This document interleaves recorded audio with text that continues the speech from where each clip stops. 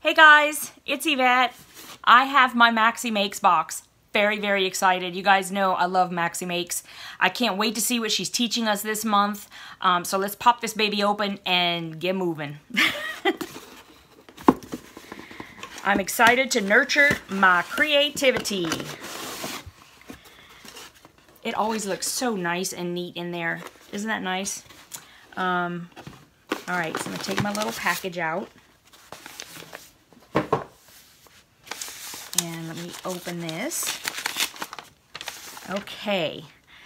The card on top, it says, September 2018 Maxie Makes subscription sewing box.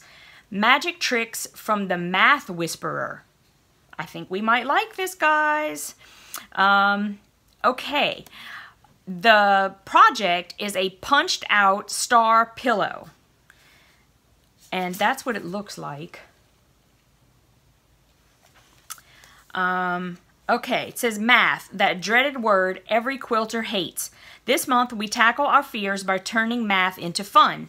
Cindy Williams is known as the Math Whisperer because she turns complicated quilting equations into simple to understand techniques with her easy to follow charts and tricks. When you're finished with your block, you'll ask, how'd that just happen?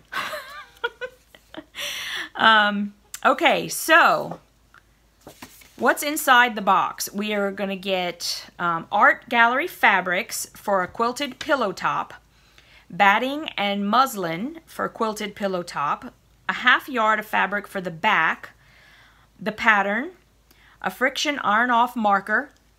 Oh my gosh. Okay, I'm going to get there. I got something to say. Thread, a Creative Grids 1.5 inch by 6 inch ruler, and some tea. She always sends tea. What will you learn? Cindy's unique method of making accurate, fast, square in a square units in any size. Cindy's technique for turning a square in a square block into a star block in any size. Okay, I am actually excited for that. Okay, so let me show you everything that we got. First, there's this Creative Grids ruler. You guys, I don't have this size. I do not have this size. Oops, I have it upside down. Maxie, thank you so much. I love new sizes of rulers. I can tell you right now I'm going to love this. Absolutely going to love it. I can tell on the back that it's got this 1/4 inch line and also a ½ inch line. Love it. I just love that. And this is like, I bet this is going to turn into a size that you're going, what did I ever do without this? I love Creative Grids. They're the best. They are the best, bar none. I don't care what you say. These are always the best.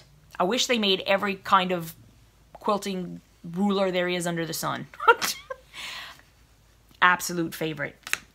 Here is the thread that we have received. It's Gutermann. And it's a tan color. Really nice. That's going to blend very well with pretty much anything. Organic lemon ginger tea. It's a caffeine-free herbal tea. Okay, Frixion pen. This is just my opinion, okay? And y'all know I got one.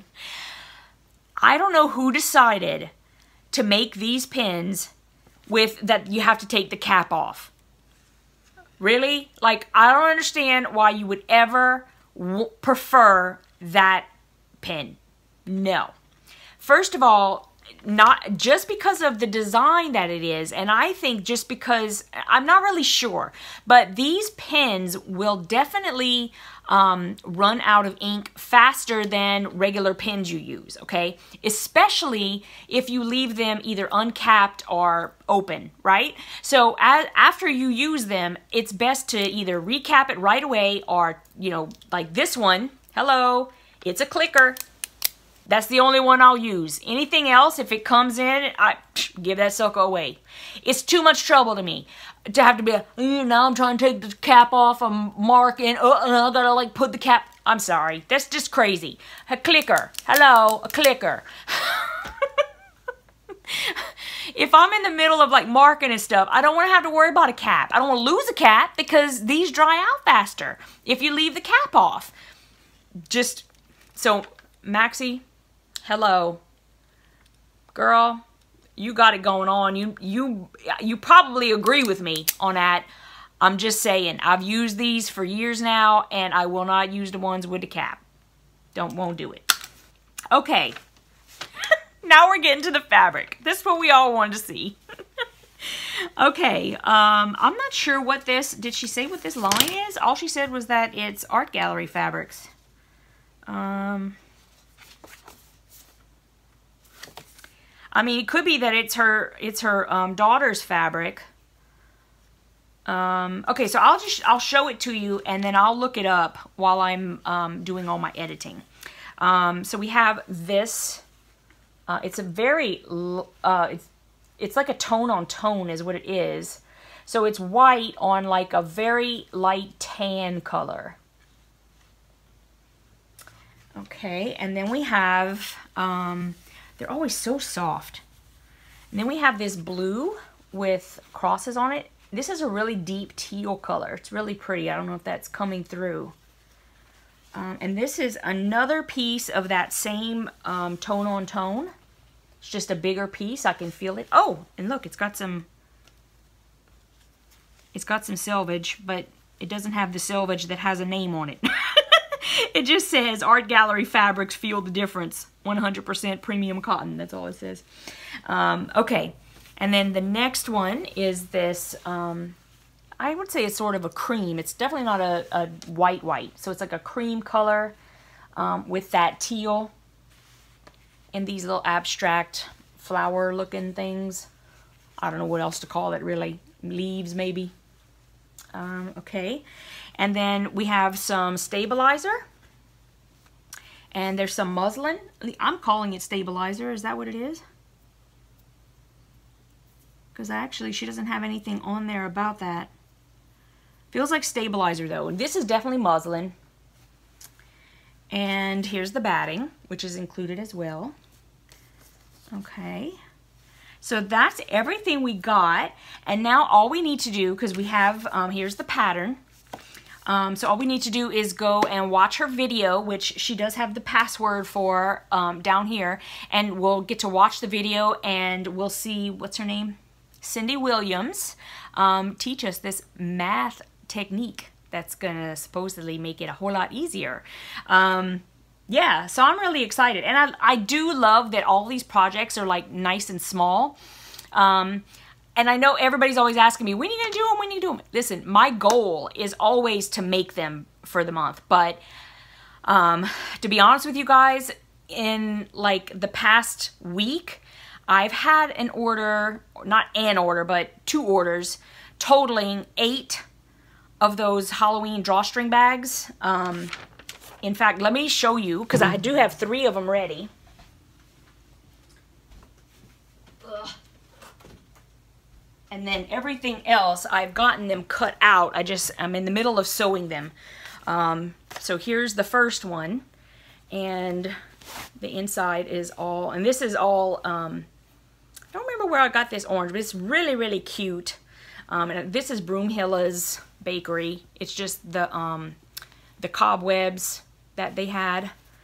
And so I've got that one. And I stabilize mine a lot. You know, the regular ones, the pattern doesn't call for that, but I like them nice and, or stiffer, put them that way, so mine come out really nice. My opinion, of course. And these are all for little kids. So here's the next one that I made, again with the orange, and then I put little candy inside. And then the last one that I've made so far, this one is made with all glow-in-the-dark fabrics, and I just think it's adorable, of course. And the little spiders, and then on the inside it's a bunch of little eyeballs. Can you see? And those are all glow-in-the-dark. So all you have to do is just, you know, stick them outside or whatever, and yeah, so there they are. And then you could like tie them or whatever you want to do. Yeah, and I make everything out of fabric. So anyway, I have 8 of these to make, and I have another 5 that I'm in the middle of making right now. I have all my fabric cut, I have all of my stabilizer put on, and now I just need to start sewing them all together. It's actually a pretty quick pattern, but when you have like that many, and plus I'm trying to make them with all different fabrics so that they're each different, you know, that part takes even longer for me, because the process of trying to match up fabrics, that to me is like, I want it to be perfect. Go figure, right? Like you wouldn't have guessed that.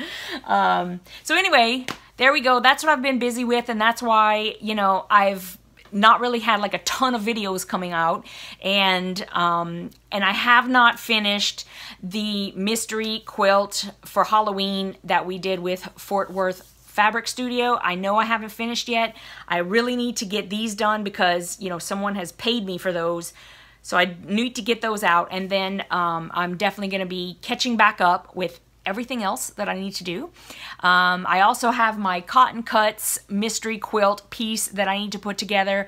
All of those, unfortunately, guys, are going to have to wait until I get these orders out that, like I said, they're paid for, so these people deserve to get them as soon as I can make them. So, anyways, I'll be getting back on the saddle with all this stuff as soon as I can, and I will see you guys later. Bye!